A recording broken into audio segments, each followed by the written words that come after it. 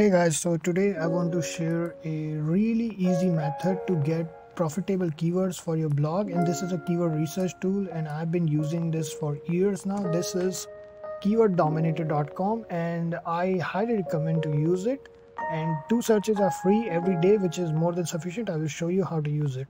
For days and days you can get a lot of keywords with just one click. So this is Google keyword tool. This is an autocomplete tool. So what it does is basically if you write, let's say I have already given it a command for dogs, right? So if we put dogs and just search it, it's gonna give us all these results. All right, so there are results and stuff. There are all these results, and you can see thousands and thousands of results. Maybe not thousands, hundreds and hundreds of results. There are a lot of results here. All right, so how do you basically approach it? Now many people don't know because what they do is they see all these fire signs, right?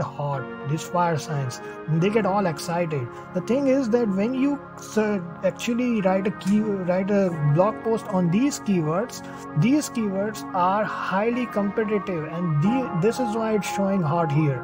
You don't have to go with 100. It is actually opposite. So you can just click here. So here. All right, so now you are all this, you can see all this red.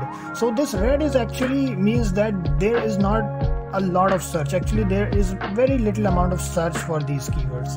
But the thing is, when you're starting out a new blog, I highly recommend, because maybe these keywords get some searches in the upcoming future, right? In the upcoming time.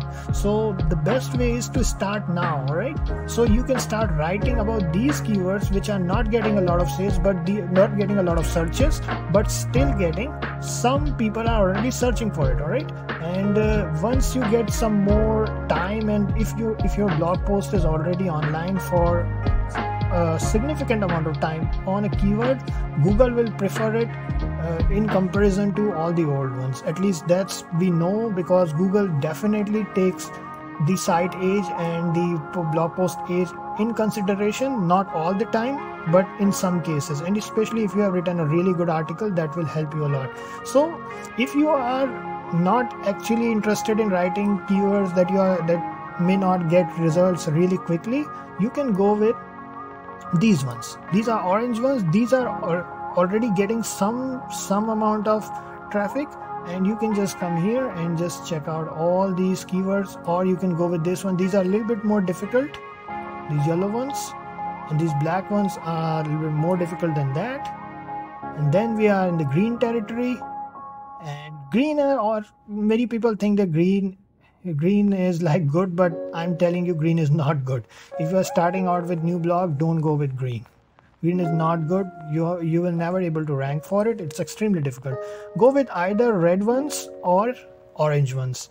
All right, so as you can see, orange ones, you can even ignore the scores. It matters, but not for someone with a new website. If you are someone with a new website, I highly recommend to just start writing blog posts. Just take these keywords, do some research, and now many people consider writing it with AI or something.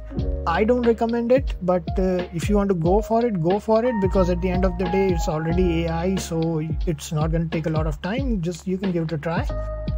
I will show you in the upcoming tutorials how to get the exact search volume also for these keywords. So you can go for even the keywords which have some search volume.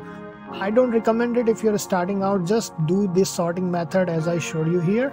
Just start writing word by word and you'll be good.